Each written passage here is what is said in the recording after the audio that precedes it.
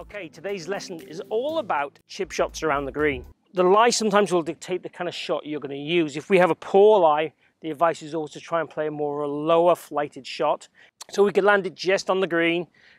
Let's call it halfway on the green and 3/4 way on the green, between the front edge of the green and the flag. So if we were using a lofted club like a 58 or a 60 degree, landing it near the flag is the way we play it. We would scoop the ball a little bit to get that elevation and that kind of softness to the shot. If we were to land it halfway, we potentially use something more like a 52 or a 50 degree, and we play it a bit more stiff, what I would call my thumbs down technique. And if we were going to land it just on the green, in this scenario here, it'd be more like a 9 iron, and we play again the thumb downs technique stood a bit closer. So we have 3 different clubs, 3 fractionally different techniques. If there's more slopes on the front edge of this green, we might use a more lofted club to clear those slopes and then get the ball to the hole.